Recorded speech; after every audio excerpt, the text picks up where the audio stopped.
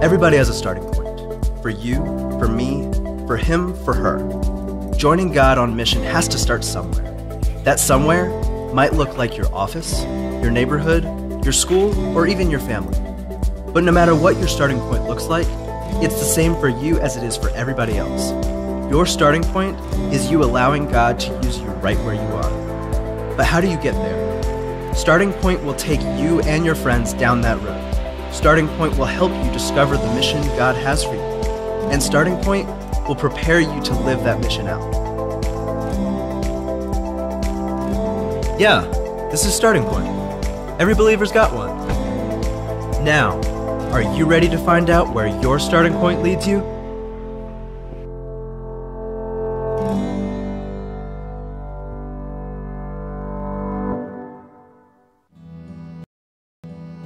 So most people know Puerto Rico as the Enchanted Island because it's gorgeous, it's just beautiful. But underneath that beauty, there's so many people that are broken.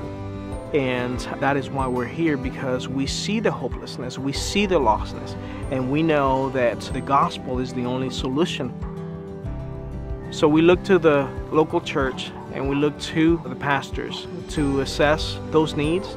We make sure that we have the materials and the volunteers to connect with that specific need, because ultimately we want every family that we serve to be connected to a local church. But the story doesn't end there. We cannot do this without people sacrificially giving. When you give, it allows us to not just to rebuild the roof, but it allows us to have an impact in the lives of people. That's what I'm seeing all over the island. And that's what I want the whole world to see.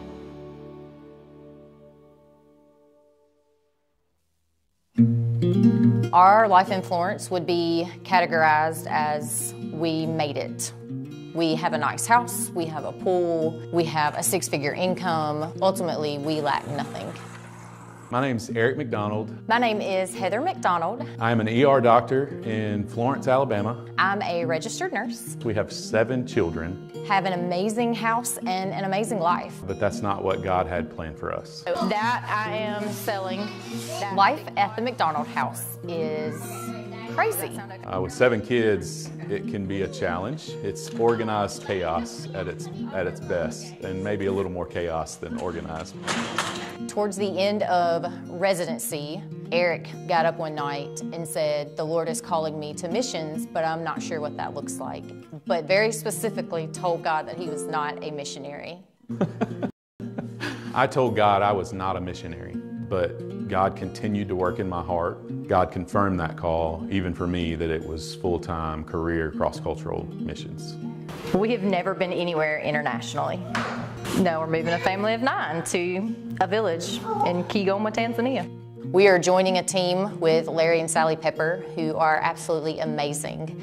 There is a hospital in town that is an openly Christian hospital in a Muslim area. People know that if they come into the hospital for treatment, they will hear the gospel. Heavenly Father, thank you so much for this family. Thank you for every person in this world has needs. Their physical needs, temporary needs, and their eternal needs.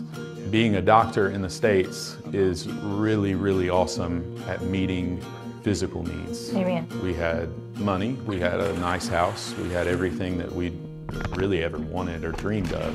But Jesus is teaching us very clear that that's not what's important. In fact, he says, sell everything and follow me. And the reason being is that he gives a command. And that command is to go and make disciples of all the nations. And there are plenty of people in the world that have never heard that name. And that's an eternal need that nobody can meet but Jesus.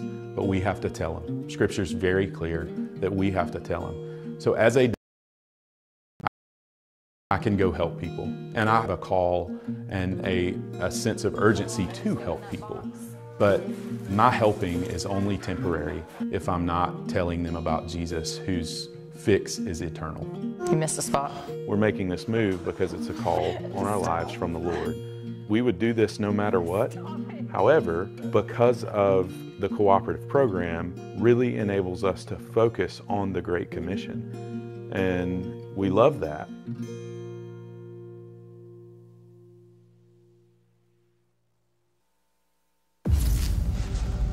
Numbers. We live by numbers. We track and count and measure everything, and sometimes we think the only numbers that really matter are the big ones. But it's the single digits that make the difference. The Bible says that heaven rejoices with the number 1.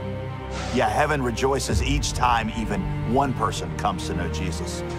We pastors dream about big numbers, and we should. But a daily focus on one meaningful interaction for Christ, that's the true difference maker. One friend, one family member, one co-worker, one person at a time. We want to see God move in our nation like we have never seen before, but it all starts with one.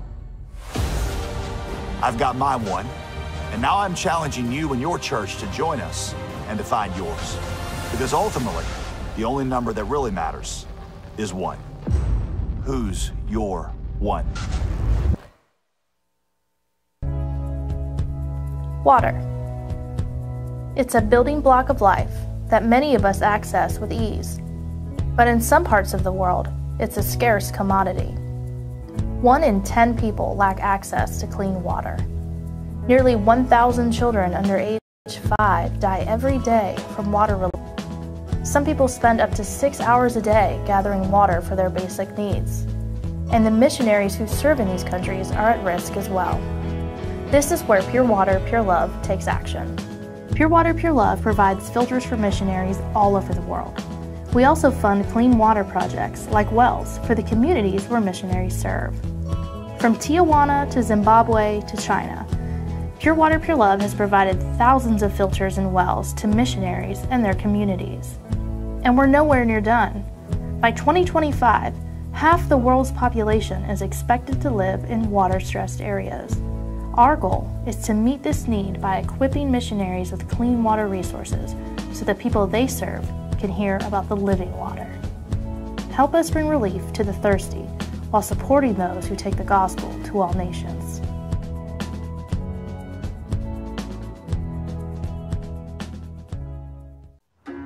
I bet you think you have us all figured out. I mean, if I say New Orleans, some kind of picture's got to pop into your head, right?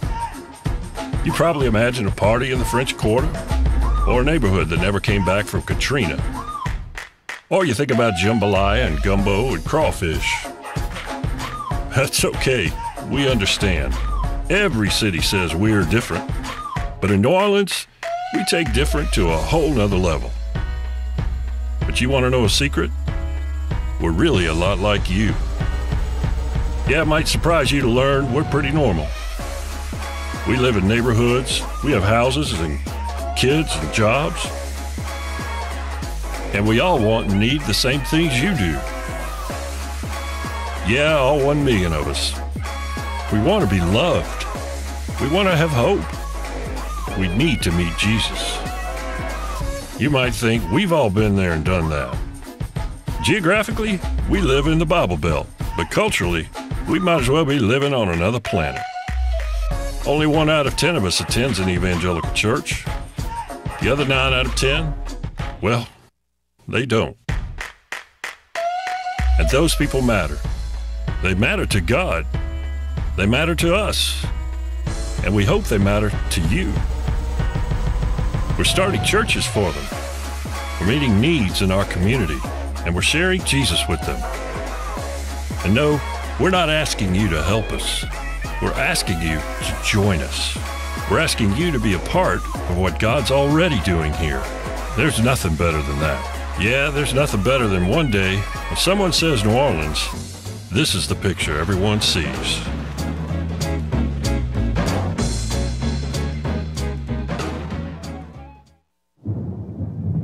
The third major storm of the year to make landfall has destroyed thousands of homes and lives throughout the Caribbean. Everyone's been talking about storms. Sometimes storms make the news, and sometimes they don't. Sometimes life storms hit when the cameras aren't looking. For the child who needs a family. For the stranger in a strange land. the teenager who's trafficked, the family that goes without, the man who's caught in the path of disaster, there is hope. We are Send Relief. People have been talking about hurricanes. People have responded. But for people caught in all kinds of storms, the ones in the spotlight and the ones in the shadows, there is hope. Learn how you can help at sendrelief.org.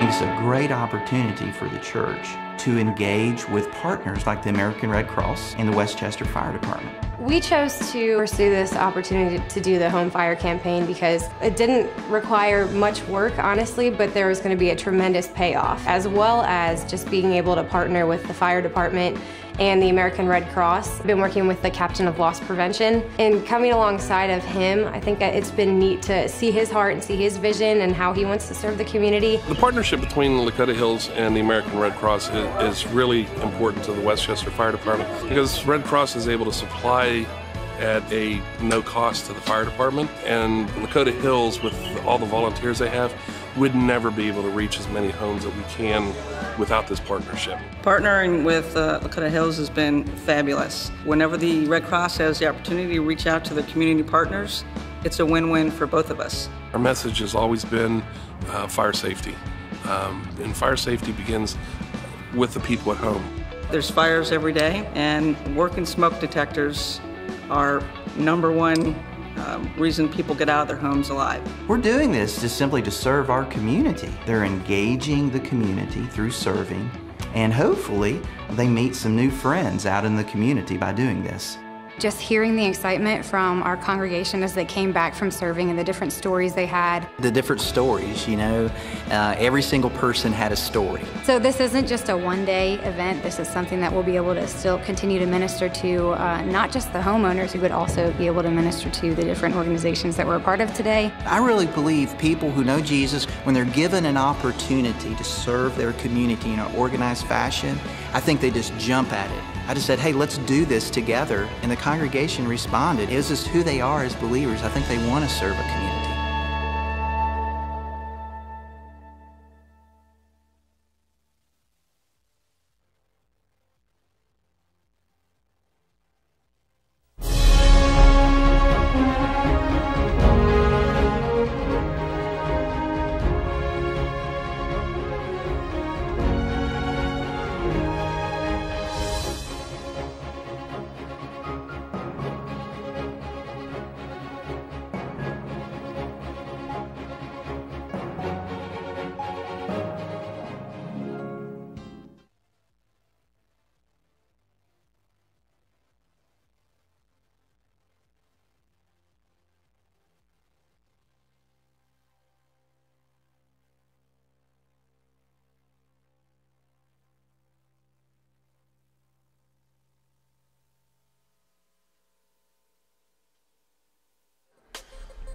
Ah, delicious. Well, welcome to announcement time with your student pastor, Tori Allman. I have decided to switch to coffee this week instead of espresso, so hopefully I'll speak a little bit slower. All right, Wade's reception this afternoon after the 10:45 service. Make sure you come on out and hang out with us and celebrate his 20 years here at Malden First Baptist. So again, that's after the 10:45 service. If you're in the first service, go grab your brunch and come back and join us. Tuesday, we've got the kids' messy painting. Now, here's the deal, it's messy painting. We are gonna be painting, we got canvases you can paint, but we are gonna probably end up throwing, spraying, squirting paint all over everybody and everything. So you're gonna wanna wear some old clothes, and you're gonna wanna bring some clothes to change into, because yeah, I don't think many of your parents will want you getting in the car with your painted clothes. Although maybe it'll make your car look prettier. I don't know. I'll leave that up to your parents. But that's from 1 o'clock till 4 o'clock on Tuesday. Speaking of Tuesday, the youth, we've got a bring your own dinner night this Tuesday for our Bible study and hangout times. So come on out. It's from 6 o'clock to 9 o'clock. Repeat after me, 6 p.m. to 9 p.m. All right. We've got a little joke going on how we always get a text every week. What time is youth this week? Same time it was last week. Then Wednesday, we got Carowinds. So the youth are going to go to Carowinds. Tickets have been bought, but there should still be some space on the bus. If you want to go, let me know, and then we can make sure you got a spot for that. So we'll leave here at the church at 9 o'clock in the morning, be back around 10 o'clock or so. We can text you whenever we're pulling out and see how traffic is and all that good stuff. Wednesday, speaking of Wednesday, the 30th at 7 o'clock, there's choir rehearsal with Howie. So if you're singing the choir for the 4th of July, come on out so that way you can get all rehearsed up and ready to go for that. Speaking of 4th of July, we've got all types of fun festivities and activities going on. There'll be Sunday school from 9 o'clock, and then 9 o'clock to 9:45, and then at 10 o'clock the service will be going on. And we're having one service that day, and then after that we're going to have a picnic on the grounds. So we'll start eating about 11:15 or so. So come on out. You're going to want to wear your festive attire, 4th of July attire, and be ready for the picnic afterwards. There'll be all types of fun activities and probably some water stuff, because like I said, it is the 4th of July and it's 1,000 degrees here. So humid in the south. All right, I think that is it for now. I hope you all have a fantastic week, and we look forward to seeing you at one of these great activities we got going on. Have a great week. Don't you love Tori's energy with all that? Just kind of wakes you up. If you're not awake already, you are now after watching that guy. It must be the coffee that he drinks. I don't know. But we have a busy place around here, and we hope you're informed about all that's going on, especially about what happens later on after the service. You'll hear more about that a little bit later as well. The chance to gather together in worship is something that we've all underestimated as 2020 rolled through, and then we all encountered what it's like to not meet together regularly. So the chance that we have in worship to meet together, I think we're all a little bit more attuned to what beauty that is, and what a tremendous power that is. You know, worship together is powerful because we're reminded that our God is a promise-keeping God. Whatever He says will happen, He makes sure will happen. He's somebody that we can trust. And so we remember all that He's done and who He is, His character, as we sing about who He is. And so we invite you this morning, let's sing about His character, His love. Stand with us as we worship. I will sing forever of your love come down, with my hands to heaven shout your praises loud. I was lost in darkness when you pulled me out. I will sing forever of your love come down. Here we go.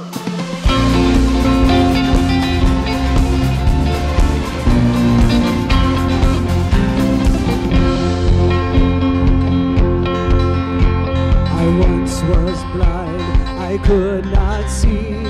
Chains of sin had shackled me, but God in heaven heard my plea, and Jesus, Jesus rescued me. Oh Jesus, Jesus rescued me. Here we go. I will sing forever of your love come down, with my hands to heaven shout your praises loud. I was lost in darkness till you pulled me out. I will sing forever of your love come down.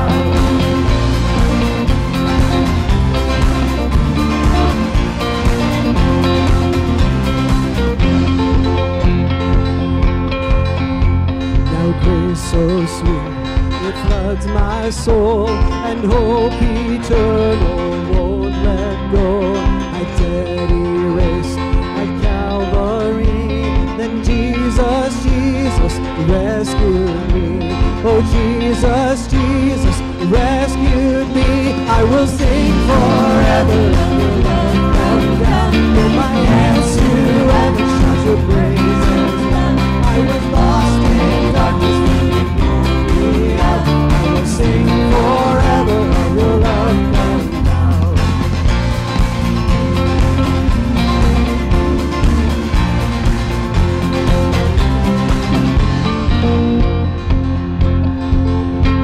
Well, there's a way beyond the sky, a song we'll sing for all of time. The grave is empty, I am Jesus, Jesus rescued me. Come on, put those hands together. I will sing forever of your love come down. With my hands together, shout your praises loud. I was lost in darkness when you pulled me out. I will sing forever of your love come down. I will sing forever of your love come down. With my hands together, shout your praises loud. I was lost in darkness when you pulled me out. I will sing forever of your love come down. I will sing forever of your love come down. I will sing forever of your love come down.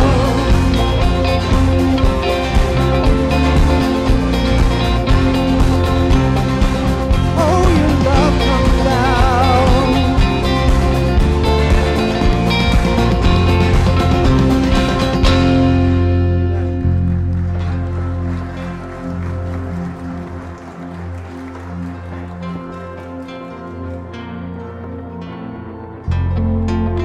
Let's remember that God has the power to do what He has promised.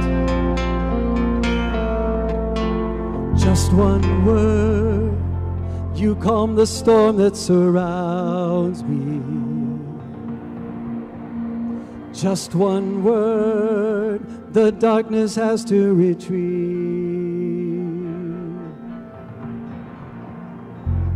Just one touch, I feel the presence of heaven. Just one touch, my eyes are open to see. My heart can't help but believe.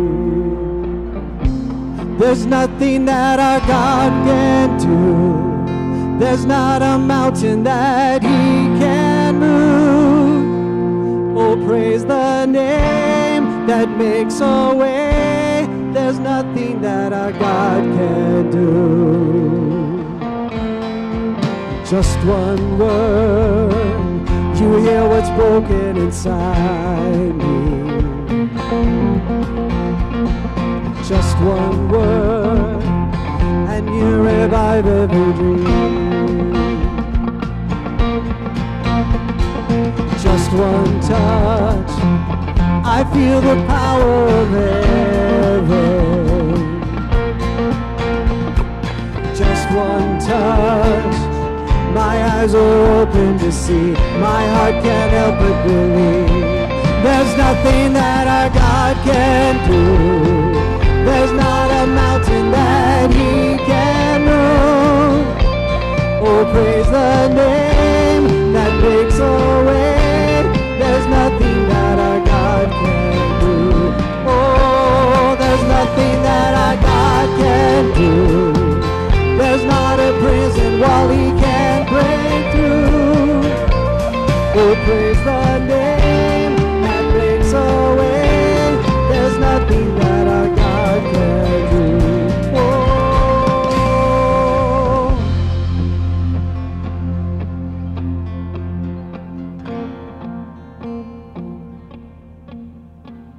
I will believe for greater things. There's the power, like the power of Jesus. Let faith arise. Let all agree. There's no power like the power of Jesus. I will believe for greater things. There's no power like the power of Jesus. Let faith arise, let all agree. There's no power like the power of Jesus. I will believe for greater things. There's no power like the power of Jesus. Let faith arise, let all agree. There's no power like his power. There's nothing that our God can do. There's not a mountain that he can move. Oh, praise the name that makes a way. There's nothing that Jesus can't do. There's nothing that our God can do. There's not a prison wall he can't break through. Oh, praise the name that makes a way. There's nothing that our God can do.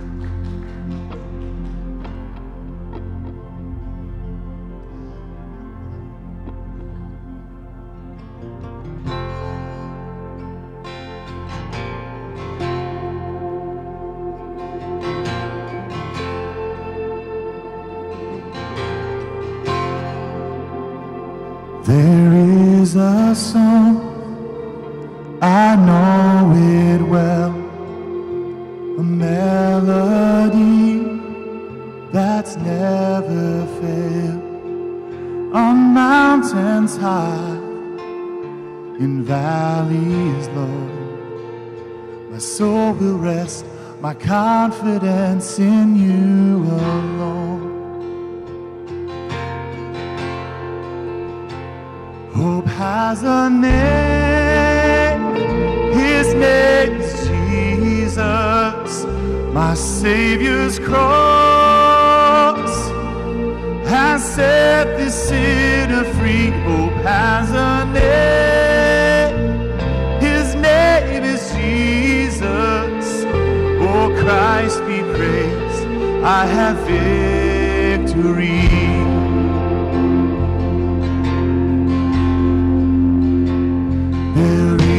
A light, salvation's flame, Christ undefeated, trampled the grave.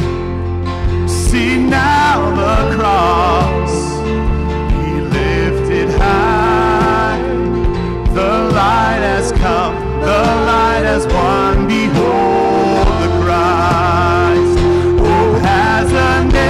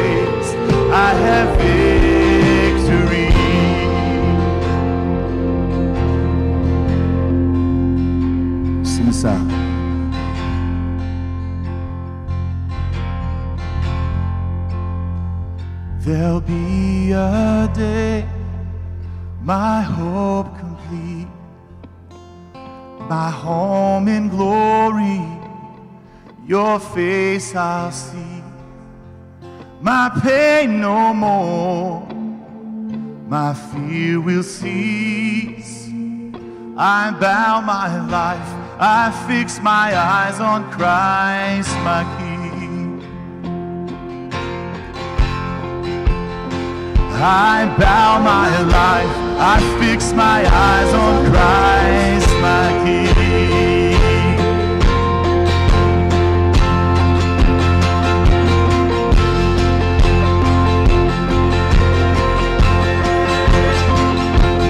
Has a name, his name is Jesus. My Savior's cross has set the sinner free. Hope has a name, his name is Jesus. Oh, Christ be praised, I have victory. Hope has a name,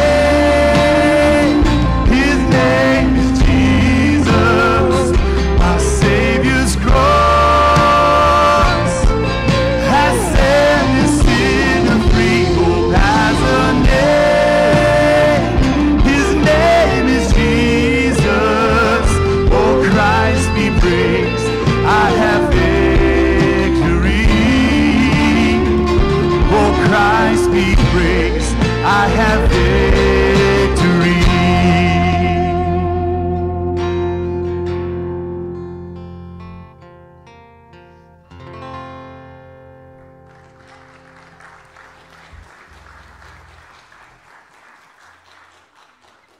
Let's pray.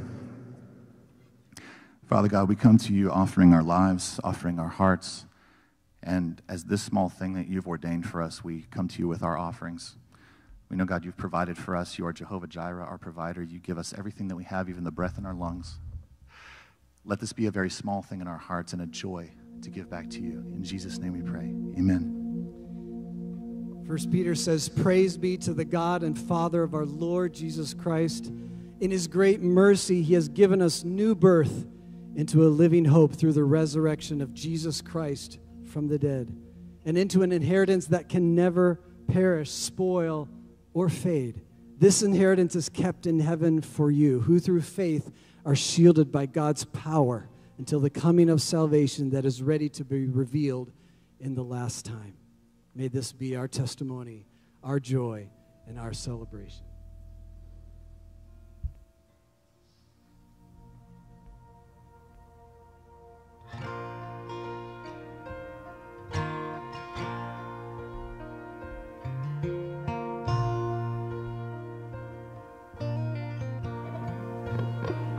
How great the chasm that lay between us, how high the mountain I could not climb. In desperation, I turned to heaven and spoke your name into the night. Then through the darkness, your loving kindness tore through the shadows of my soul. The work is finished, the end is written. Jesus Christ, my living hope. Who could imagine so great a mercy? What heart could fathom such boundless grace? The God of ages stepped down from glory to wear my sin and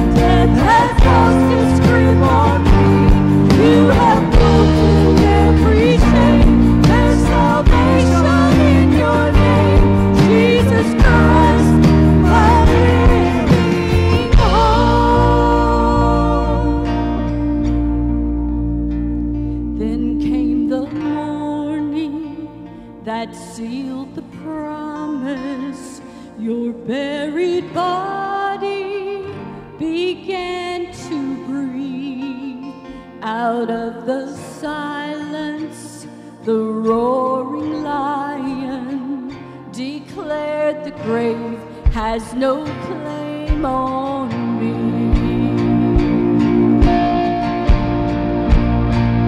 Then came the morning that sealed the promise. Your very body began to breathe. Out of the silence, the roaring lion declared the grave has no claim on me. Jesus Christ is the victory.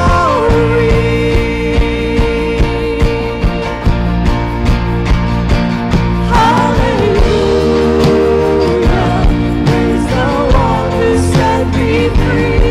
Hallelujah, death has lost its grip on me. You have broken every chain. There's salvation in your name, Jesus Christ, my living hope. Hallelujah, praise the one who set me free. Hallelujah, death has lost its grip on me. You have broken every chain. There's salvation in your name, Jesus Christ, my living hope. Jesus Christ, my living hope.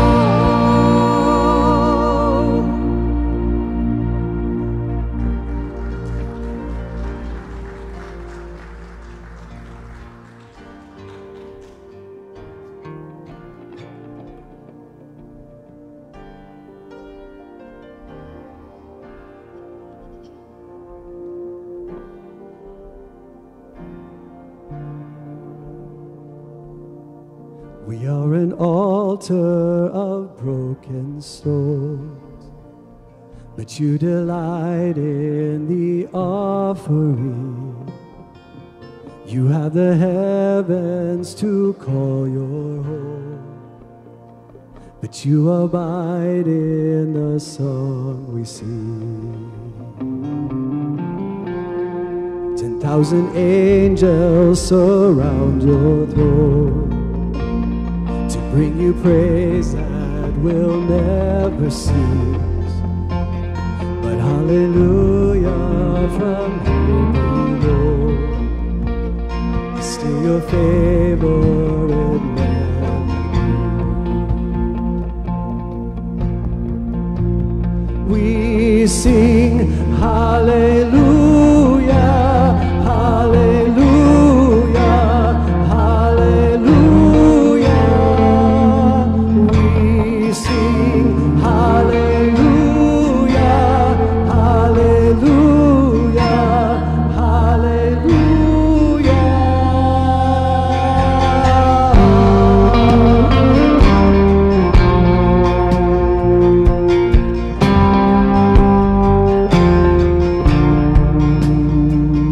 Should the fire that once burned bright become an ember my eyes can see, I will remember your sacrifice. I will abide in your love for me. We sing hallelujah, hallelujah, hallelujah. We sing hallelujah, hallelujah, hallelujah.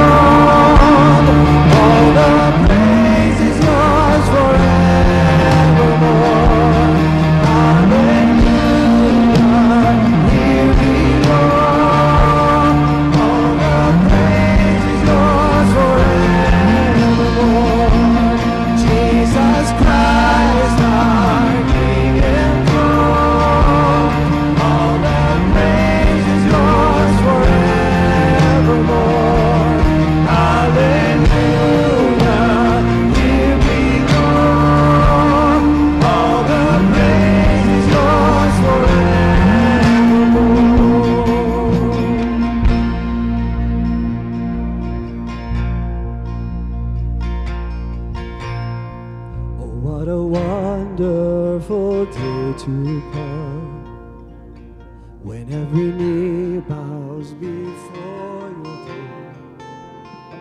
But we will not wait until it does, for here and now shall your kingdom reign.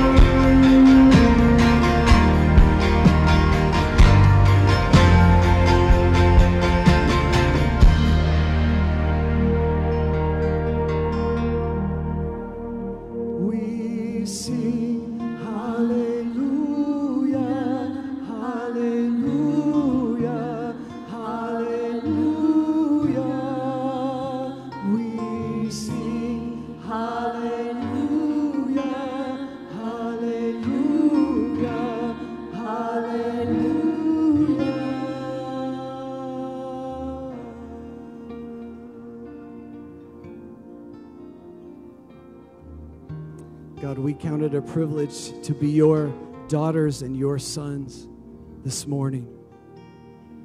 Would you open our ears and open our eyes as your word is preached for us? And it's open for us. May we see what you have for us today. We do love you. We do honor you. We do bow at your knee, knowing that one day, for all of time and for all eternity, that will happen. It's in Jesus' name that we pray. Amen. You may be seated.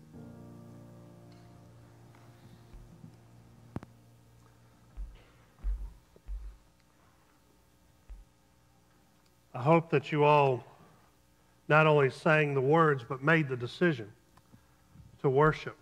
Worship is more than simply the act or the behavior, but rather worship is a decision where we say, out of all things, out of all circumstances, out of all of our feelings, out of all of our choices, we make the choice, as we just sang. We sing hallelujah. We choose to praise the Lord.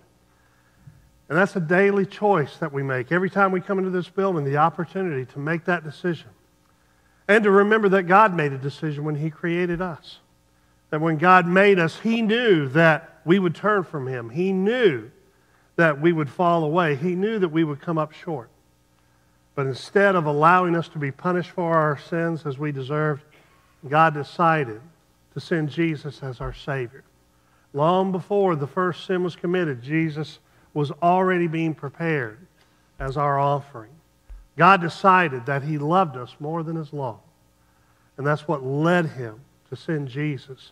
For God so loved the world that He gave His one and only Son, so that whosoever shall believe in Him would not perish, but have everlasting life.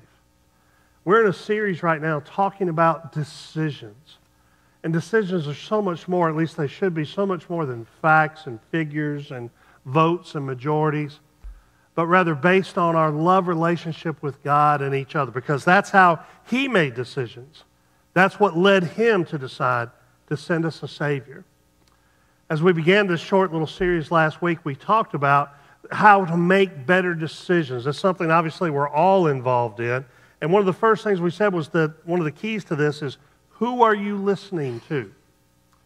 We all tend to listen to somebody. In fact, we talked about this last week, that many of us, that the primary advisor in our life often turns out to give us bad advice. And that primary advisor is ourselves.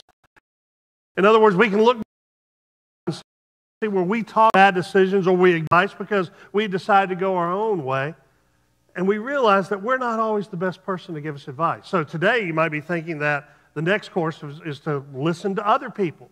Should we listen to other people who give us advice. As you can imagine, that's not the best plan either. We are steeped in our sins. We are flawed from the start, even if we have good intentions. Well, the same is true of anybody else that might give us their advice or their perspective, whether they intend us good or not. Oftentimes, other sources are not reliable either. And one of the things that I think is so interesting, at least during my lifetime, is that as technology has grown, as the internet has grown, as the ability and the capacity to reach more people and have more people reach us, I think we have grown exponentially in the number of so-called advisors in our lives.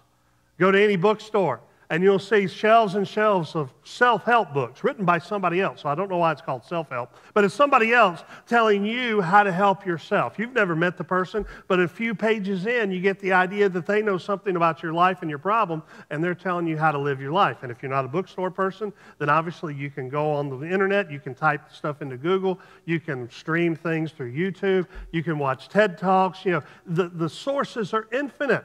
So, entire television shows dedicated to you and the problems that you might be going through, and not just having sympathy for you, but how you can fix it. And if that's not good enough for you, then all you need to do is look within your family, look within somebody who sits across from you at work, somebody who goes to church with you, somebody that you meet at Starbucks. You'll find anybody and everybody who'd be willing to give you advice.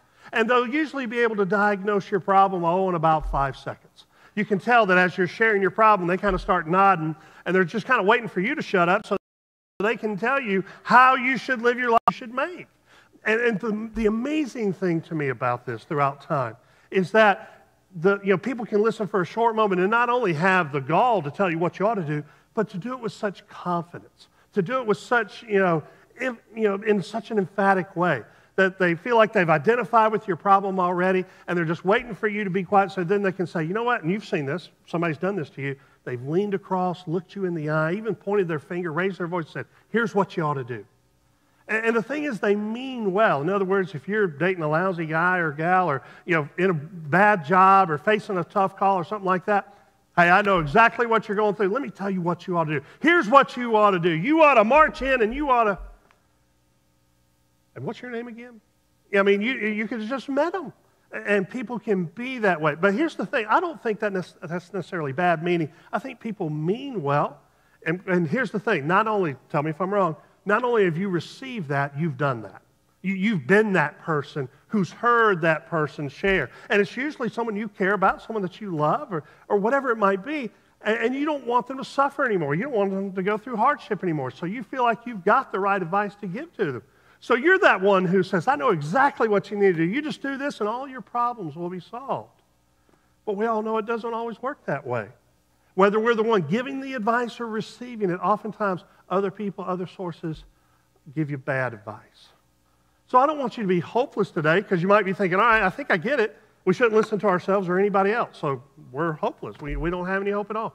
No, today I want to share with you from the Scripture about how it is good to listen to other people, but in a very different way. And we're going to use a story in 1 Kings chapter 12. Old Testament story here. If you have your Bibles, turn to 1 Kings chapter 12. If you don't have a Bible, you look at the one in front of you and you can turn to page 342. We also post our sermons and outlines on the YouVersion Bible app. So if you go into YouVersion, look under events, you can find our church, and you'll find the scripture and the outline there as we begin today. But I will say this as you're turning there. If you're thinking, okay, I can't trust myself and I can't trust other people, then you're off to a good start, okay? Because there is a source, there is a way that we can get good advice on how to make good decisions. But it's not always in the way that we think. And we're going to read a story today in 1 Kings chapter 12 about a guy named Rehoboam, okay? Rehoboam is about to become the new king of Israel. But as you're turning there, let me just give you a little context in case you haven't been reading in Kings in a while. Here's the idea, the setting, the context, if you will. The glory days of King David and Solomon are ending. David and Solomon were the most prosperous and most godly kings, and that's why they were prosperous, because they were godly. They listened to God, at least most of their lives. We all know the story of King Solomon, that when he follows after David, he realizes that he's way out of his league, and he asks God for a discerning heart. Literally means hearing heart. Show me how to lead these people of yours. And God makes him the wisest man who ever lived. But over time, he drifts away from God. He begins to follow after other religions. He begins to want to emulate other cultures. Having 700 wives will do that to you, okay? Because over time, he just marries apparently anybody and everybody. And the scripture says, this isn't just conjecture, that he began to listen to his wives. And it's not about them, but so much that they led him astray to other cultures and other religions. So not only did he get led astray as a result, the nation of Israel was led astray. And they became divided in their allegiance to God. And so as a result of that, God makes the decision that the nation is going to be divided. And so God decrees through his prophets that what's about to happen is that when Solomon dies, the nation is going to be split in two. The northern half of the nation is going to be comprised of 10 tribes. And it's going to be called Israel, but there's also going to be a southern kingdom of 2 tribes called Judah. And that's where Jerusalem, the capital, is. And God has decreed that Jeroboam, who was one of Solomon's officials, is going to lead the northern kingdom. But Rehoboam is Solomon's son.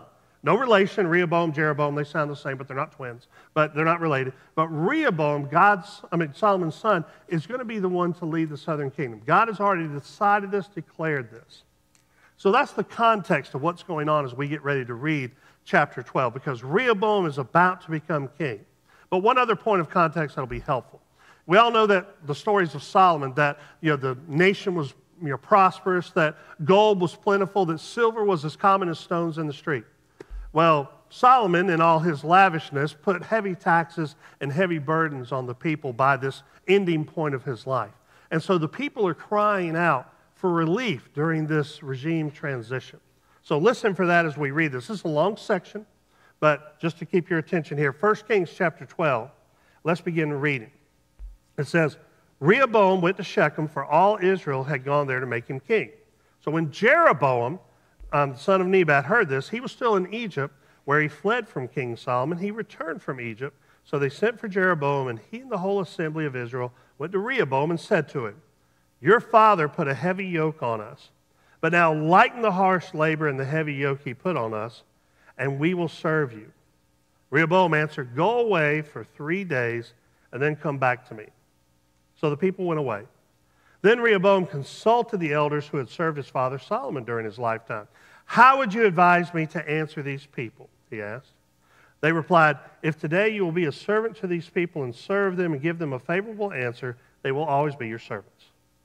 But Rehoboam rejected the advice the elders gave him and consulted the young men who had grown up with him and were serving him. He asked them, what is your advice? How should we answer these people who say to me, lighten the yoke your father put on us? The young men who had grown up with him replied, these people have said to you, your father put a heavy yoke on us, but make our yoke lighter. Now tell them, my little finger is thicker than my father's waist. My father laid on you a heavy yoke. I will make it even heavier. My father scourged you with whips. I will scourge you with scorpions. 3 days later, Jeroboam and all the people returned to Rehoboam, as the king had said, come back to me in 3 days. The king answered the people harshly.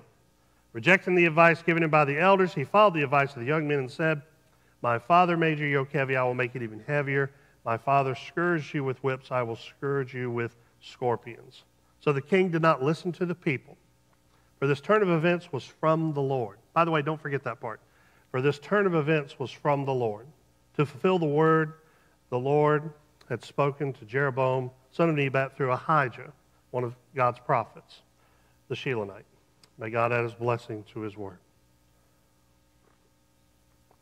Now, there are 3 things at least that I think we can take from this story that can be helpful. I hope you're not hearing this today and thinking, just another boring Old Testament story that has nothing to do with real life today.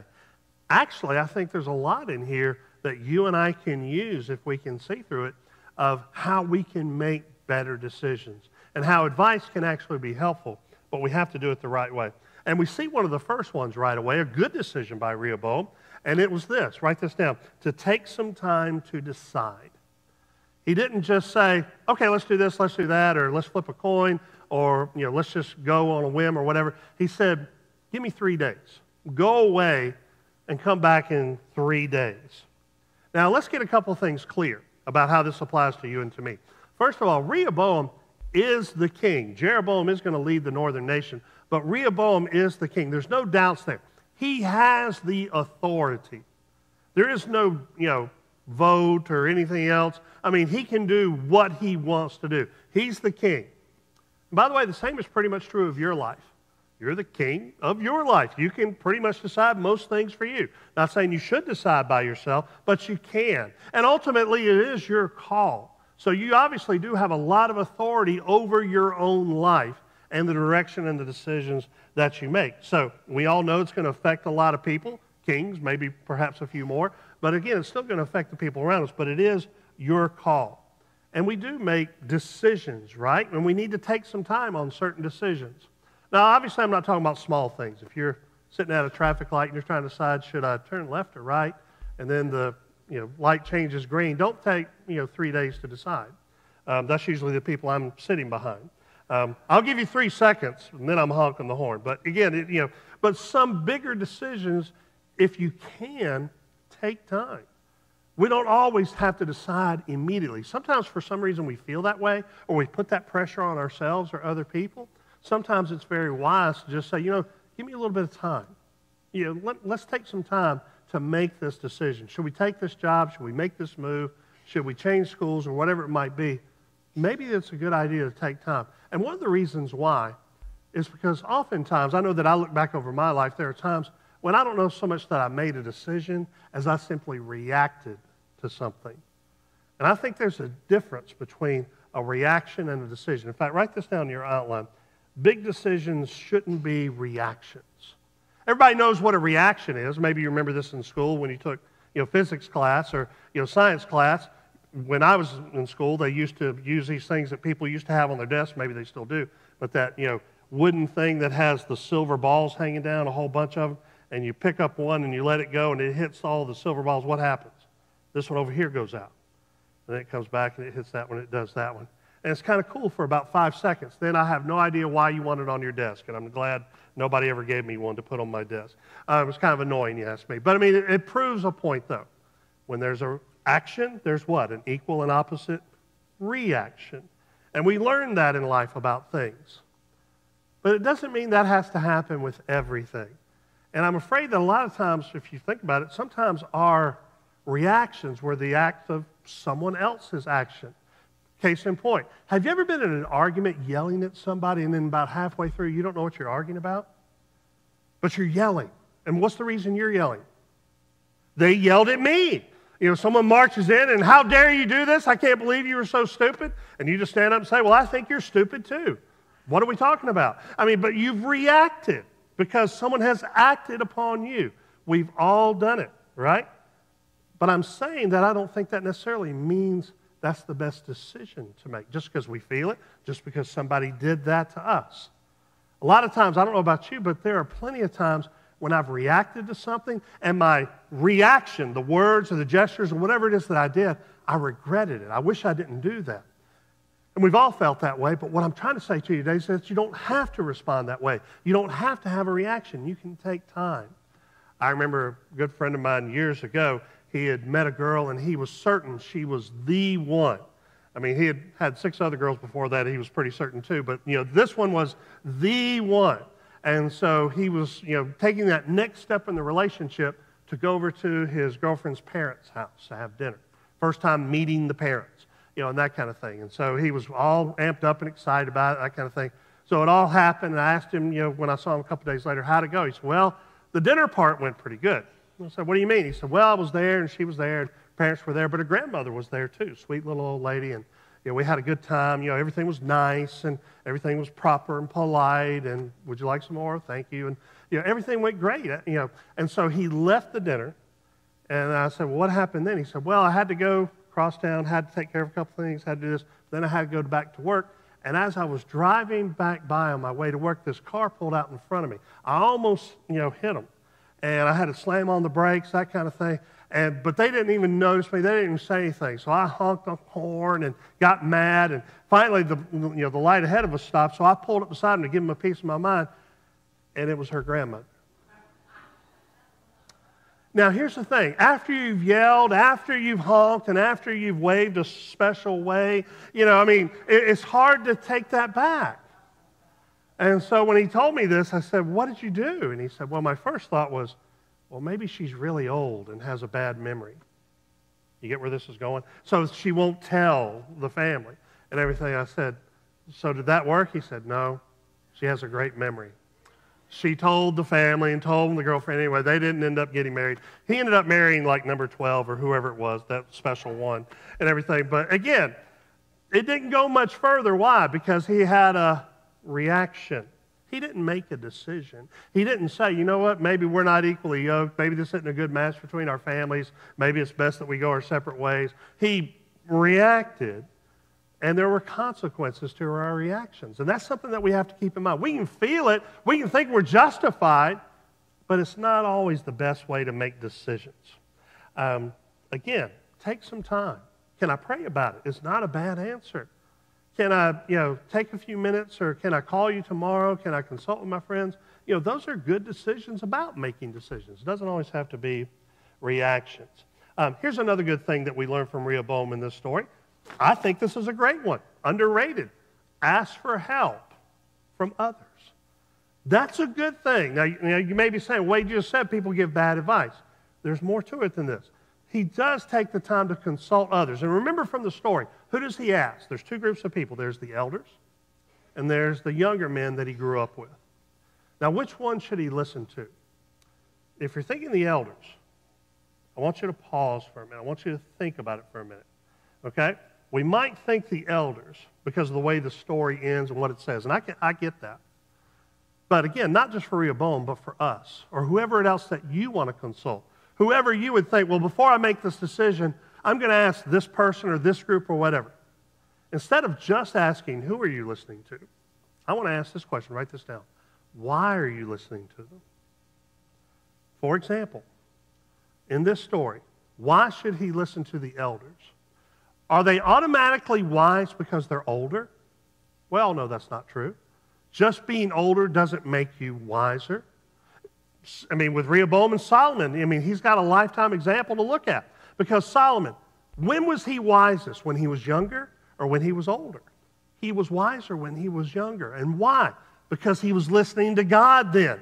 In his older days, he was listening to these people who were leading him astray. That's why he wasn't wise. And again, the story of Solomon is a perfect picture of the difference between being smart and being wise. Being smart means you make a 1600 on the SAT, you know lots of information, you can do really well at tests, but then you take that knowledge and you make bad decisions in life. Wisdom is taking knowledge and making good decisions. And obviously that's what we want to be. Nothing wrong with smart, I'm a big fan of smart, but smart doesn't make you wise, especially if you're listening to the wrong people. So the elders here, and now granted, in the Bible, elder usually means wise because they walk with God, not just because of their years of experience. The younger men could have given him good advice. When Solomon was young, he could give good advice because he walked with God.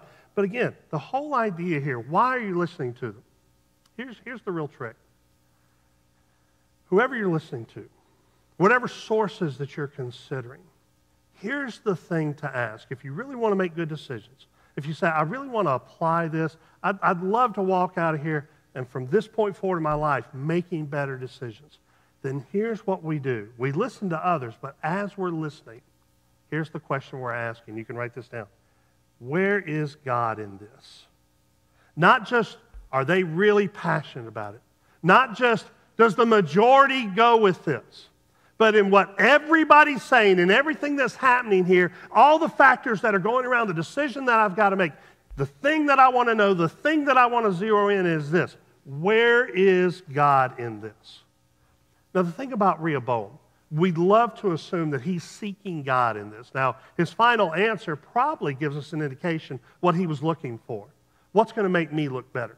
What's going to be best for me? What's going to make me stronger? Notice that when the elders asked him, hey, if you're a servant to the people, that's how they began their advice. In other words, not just a king, but a servant leader. If you really care about the people, then you may want to go this way. But Rehoboam, apparently, by his choice, really didn't seem to be concerned as much about that as he was himself.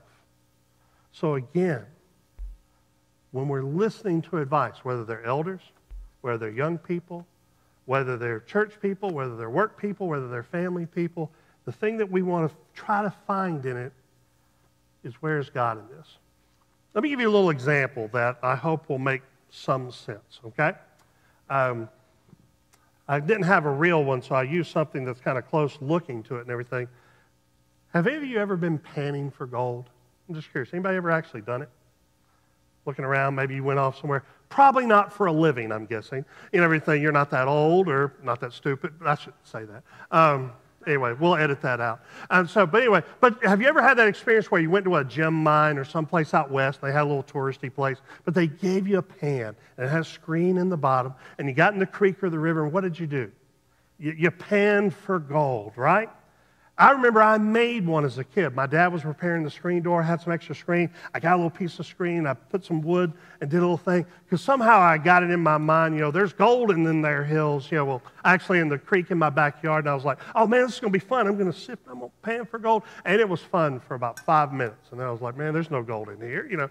I got bored. Why? Because everything that I was looking at, what was in there? It was nothing. It was mud and sludge and bottle caps or, anything else. Well, see, that's how panning works, right? You're not looking for the mud. You're not looking for the sludge or the trash. What are you looking for? You're looking for the gold.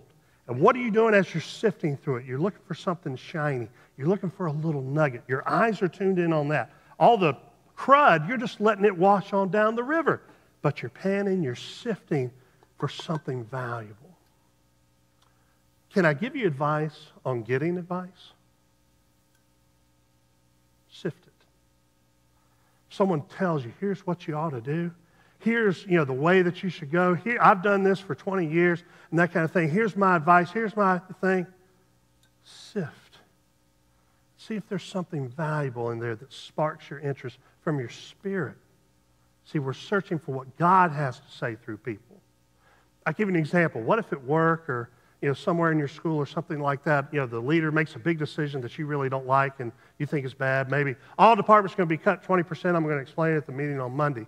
And Friday, you and all the rest of the folks are grumbling and everything. What are we going to do about this? What are we going to do about this? And you said, I don't know. I'm going to say something. What do y'all think I should say? And one person says, I think you ought to stand up and call the CEO an idiot. Not much good there. Anybody else? Well, I think we ought to rally and, threaten to walk out. Tell him he can take this job and, Maybe one person says, has anybody actually taught with him privately? Maybe, it'd be good to kind of hear, because I remember the scripture says that if someone sins against you, the first act is to take them aside privately, one-on-one, and, show them their sin. And, if it doesn't, if you can win them over, then that's great. I found something. Now that makes sense. Now that's reasonable. That's helpful. That's valuable. Not just reacting. I'm not just going to take everything that everybody gives me and then make a guess and maybe I'll pick out something good. No, I'm looking for something godly. I'm looking for something good. So if you have a family member who loves you and has all the best intentions, sift through it. If you have a crowd of people and 9 out of 10 say, you ought to quit, or whatever, sift through it. See where God is speaking to you through it. That's what we should be discerning and listening for when people are giving advice. Not in isolation, not everybody else doesn't know what they're doing, but God often speaks to us through people. But we just have to sift through all the sludge that maybe isn't so godly. Here's the second idea. You've all heard this phrase before, okay? Practice makes what? I already gave you the line. Perfect. Practice makes perfect. Wrong. It's bad advice. Practice makes perfect is bad advice. You know why? Everybody know what this is? Tell me what it is. Yeah. Putter, golf club. Okay? You play golf with this. In fact, this is probably the first golf club you pick up when you're a kid. But what if you decide to play golf with this for the rest of your life? And your goal is to shoot par. You want to be a good golfer. They call that a scratch golfer. You can shoot par. What if you practice really hard with this putter? Will you shoot par? You're not. What if you practice really, really hard? Ain't going to happen. You know why? Because this club is not designed to hit the ball very far. Even though you work at it and you try really hard. I bet if I worked at it, over time I could hit a little further and a little further. But I'm not going to hit this 300 yards. I'm going to be lucky to hit it 30 feet. And you know what else? This club doesn't exactly fit me. So I've got to really do this number and that kind of thing. By the way, I'm assuming this is how you hold it. Nobody ever really taught me. What if nobody ever said anything, said, here, go play golf. And you know what? Practice makes perfect. So you get out there and you practice. All right, I'm practicing. How many hours a day are you practicing? 8. How many months have you been playing? 6. How you doing? I stink. Now, by the way, I stink whether I have great clubs and know how to hold them or not. But you get the idea. If you're not doing it right, if you don't have the right equipment, if you don't have the right instruction, the right lesson, practice is not going to help you. Sure, you might get a little better. You might move from awful to terrible. But you're not going to be a scratch golfer. You know how you're going to be a scratch golfer? You find someone who is a scratch golfer. Not someone who talks scratch golf. I've played golf with those people. I don't know about you guys. Man, they talk a great game and then they play like they're hitting this thing too. No, you go someone who actually plays that way. And you know what you do? You follow their example. You know what you do? You ask their advice. And even their advice you have to sift. Maybe that works for them, but you get the idea. How do I hold a club? How do I develop a swing? How do you hit this club versus this? What's the difference between driving and chipping? Show me. And over time, if you practice like that, that kind of practice will lead to better golf. Or so I'm told. I'll never know. But you get the idea, right? Practice doesn't make perfect. The transition, all your best efforts, all your good intentions, all your sweat, and mean to, and I'm trying really hard because I've made a decision. And now, whether that decision is going to be good or not is based on how hard I try. Wrong. Now, I admire effort. I admire practice. I admire diligence. But see, there's one other person that Rehoboam forgot to talk to in this story, to ask advice from. And obviously, that's from God. Notice that when he has the decision, he says, give me 3 days. Good advice. Let me ask some others. Great job. But never once does he go to the prophets. See, the prophets are rarely mentioned in this story, at least given the attention that they're due. You see, we read in the story earlier about how Ahijah, he was the prophet, he was the last verse there, that he was the one that God had spoken through that said that Jeroboam was going to be the king in the north, Rehoboam was going to be the king in the south. Now, as a result of this, Rehoboam decides he's going to assemble his armies, he's going to attack Jeroboam, he's going to make the whole nation his. You know why? Because he's king and he's strong, and I'll make it happen because I'm tough and I'm me and I. But look at the end of chapter 12. We're going to close with this. I want you to see this, not just for Bible history, but application for you and me. Because you know what? Sometimes you and I make decisions, and we're trying hard, and we mean well, but there's something else maybe we didn't consider. You're going to see it in this part. Chapter 12, verse 22. But this word of God came to Shemaiah, came to Shemaiah, the man of God, the prophet, okay? Verse 23, say to Rehoboam, son of Solomon, king of Judah, to all Judah, not just him, and Benjamin, the tribe of Benjamin, to the rest of the people. This is what the Lord says. Do not go up to fight against your brothers, the Israelites. Go home, every one of you, for this is my doing. Take some time to circle that. This is my doing. So they obeyed the word of the Lord and went home again as the Lord ordered. You know what? I think you and I, this is me, maybe it applies to you. There are many times in my life when I've got something right in my hands. I've got to make a decision. I've got to figure out what to do with this. I've got to make a call and go somewhere with it. I'm talking to these folks. I'm talking to these folks. And all the while, God's going, you haven't asked me. And here's why this is important, because I'm the one who put that thing in your hand. Sometimes we're facing roadblocks. We're not making progress. It's not working. And you know why? Because God has said, this thing is of me, not you. It's not about what you decide. In fact, the best decision you can make is to learn what I'm doing and to follow me in that in obedience instead of trying to do it your way or what seems right to you, or what seems right to your advisors, or what the majority says, this is my doing. So I want to invite you to join with me in prayer right now. Let's bow our heads and pray.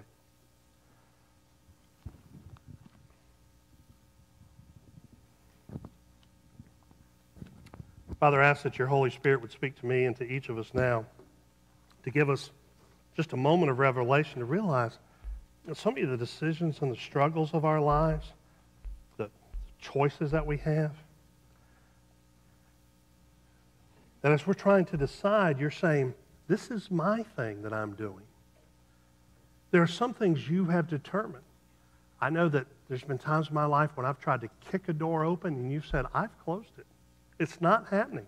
It's not how hard you try. You can consult with everybody you like. The door's not opening. It's not because you don't have enough faith or you didn't say the right prayer. It's because this is my thing I'm doing.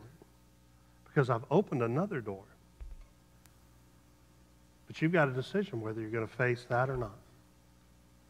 In fact, let us all just pray before God right now and say, Lord, I just pray that I can turn more and more away from the stuff and the advice of the world and really focus my attention on you. Lord, what do you have to say? Where are you in this thing? That's what I want to know. Because if we can align ourselves with what God is saying and what God is doing, then we're in the position to make the best decisions. In fact, I just want to confess today, Lord, I can't discern my own way. I can't find my own path. Even when I think I can, even when I think I should. Instead, I want you to reveal it to me. I pray, Lord, that you will close doors, even the ones that I want open. I do pray that you will open doors, even if it's the one that I didn't choose. But more than anything, that you'll give me the discernment to be able to determine which one is of you. Where are you at work? God, I want to date this person. I think she's the one, he's the one. Sometimes you're going to close that door and it's only later on that we'll be grateful. Other times it's a work issue, it's a health issue, it's a money issue, it's a personal, private issue. But all of those things you're involved in, your hands at work. I am 100% certain that when we get to heaven and our eyes are open, we're going to see that you've been involved in your creation long after those first 6 days. You're still involved. You're still intimate. You're still working. There's still things that you are doing. So, Lord, I pray that you would humble all of us. It's not so much about me and what I decide and what I think is wise. I pray that I can listen better, that I can filter through, sift through all the things that are happening around me. Focus on what you have to say, what you are doing. So let's just all pray together now, this just prayer. Lord, this thing that you're doing, I want to be a part of it. I don't want to fight against it. I don't want to try to talk you out of it. But this thing that you're doing, whatever my place is in that, I submit to you for that. I'll serve, I'll go, I'll give, I'll speak, I'll sacrifice, but I want to be in the thing you're doing, and I want to trust in you. And I pray this in Christ's name. Amen. As we continue to worship, the altar will be open for you to come. I want you to feel comfortable to move, not pressured to move, not supposed to, but just if you say, I want to come and lay a decision before the Lord, I want to lay my arrogance before the Lord because I've been kicking in doors lately and I need to lay that before Him. If you want to intercede for another person, maybe you've got a friend, a family member. I know I can feel this way sometimes. You want to help them make a good decision. You think they're making a bad decision. You can't change the course. Maybe that's not of you. Maybe God's not giving you that. But you can keep praying for them, and maybe you want to come and pray for that family member today. If you'd like to join our church, as some have done recently, see me afterward. I'd love to walk you through those steps. And if you'd like to learn how to trust Jesus as your Lord and Savior, I've got great news for you. You don't have to have it all figured out. You don't all have to make all the best decisions. I'm going to trust Him and not myself. I'm going to trust Him and not the world. I'm going to trust Him and not my works. I'm going to place my life in the hands of Jesus. And that's where salvation comes for all of us. So you respond today as God is speaking to you. Let's stand together and let's worship.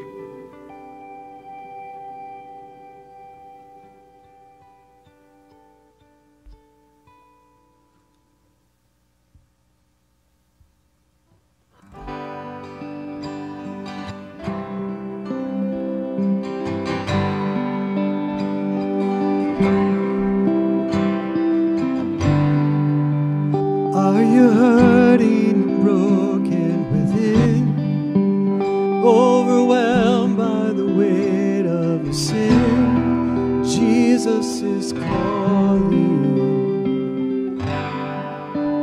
Have you come to the end of yourself? Do you thirst for a drink from the well? Jesus is calling you. Oh, come to the altar. The Father's arms are open wide. Forgiveness was bought with the precious blood of Jesus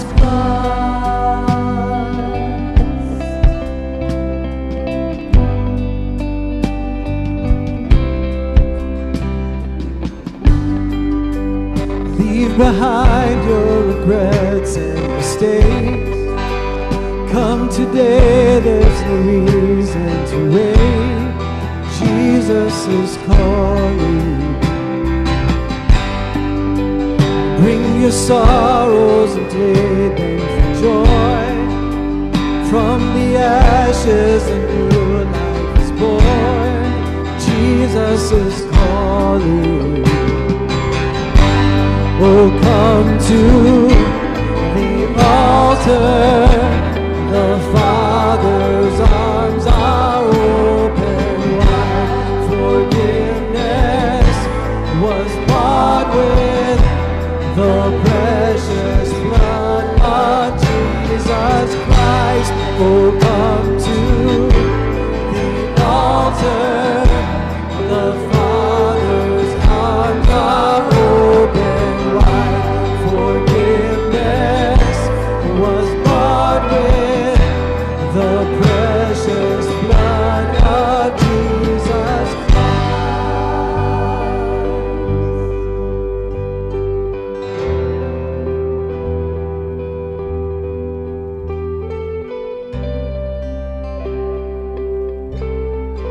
Oh, what a Savior!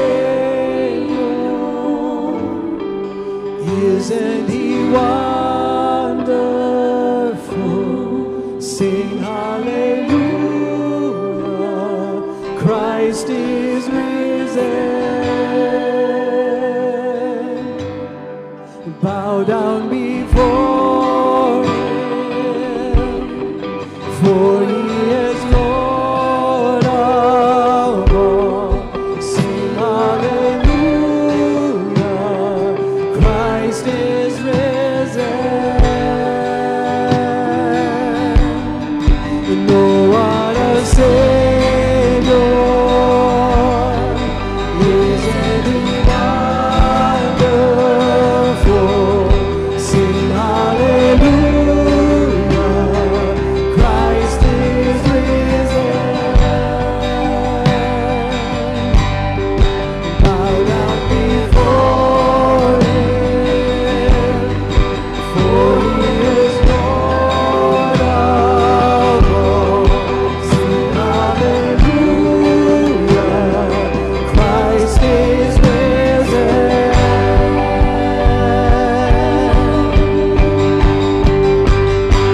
Oh, come to the altar. The Father's arms are open wide. Forgiveness was bought with the precious blood of Jesus Christ. Oh, come to the altar. The Father's arms are open wide.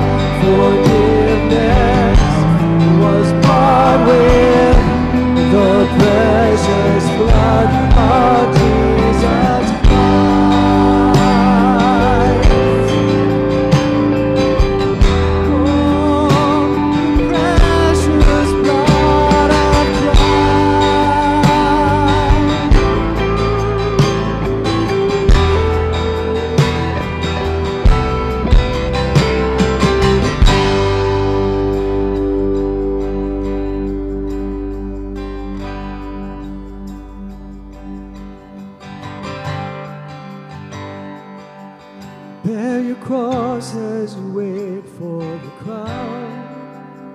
Tell the world at the treasure you found.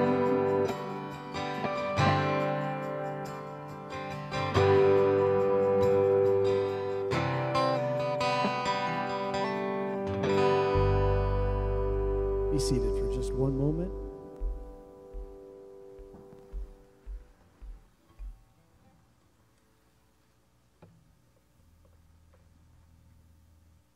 It's a wonderful day here at Malden First Baptist, and today we want to take a little bit of time and recognize 20 years of service and commitment from Wade and Elizabeth Leonard. You'll come join me?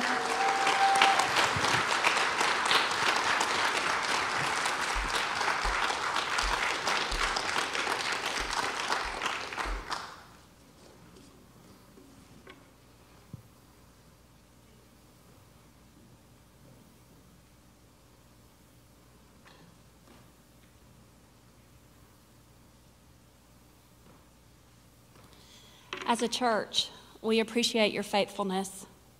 We have been blessed by your unwavering commitment. We're thankful to have you leading our church family. There's no way to give an account of all the amazing things that have happened in this 20-year span. However, we're thankful for you, and we want you to know that you are loved and appreciated. So on behalf of Malden First Baptist, a small token of our appreciation. Thank you. Thank you.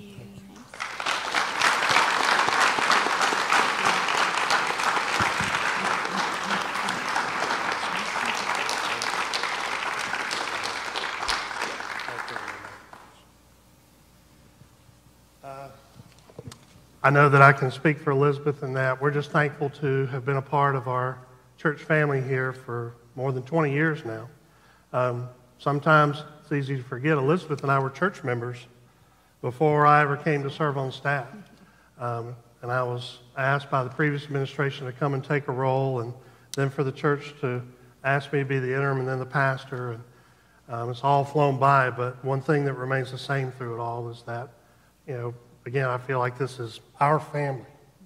And family isn't always perfect. Doesn't mean everything always goes well or we all agree, but we're always family. And again, I'm just privileged to be able to serve with you all. And whatever it is that I do or say, kind of like I was saying earlier, no matter what I preach or no matter what I do or what I say, I hope you'll always sift through it and find where God is speaking to you. But just to be a part of it in any way is an honor for us. And another thing that I'll say is that one thing that means a lot to me is that y'all are good to my wife. So if you ever want to be good to me, be good to her. So thank y'all very much. Would you stand as we dismiss this morning? The Apostle Paul in Romans 15 reminds us, "May the God of hope fill you with all joy and peace in believing, so that by the power of the Holy Spirit you may abound in hope." Have a great week. Amen. Thank you.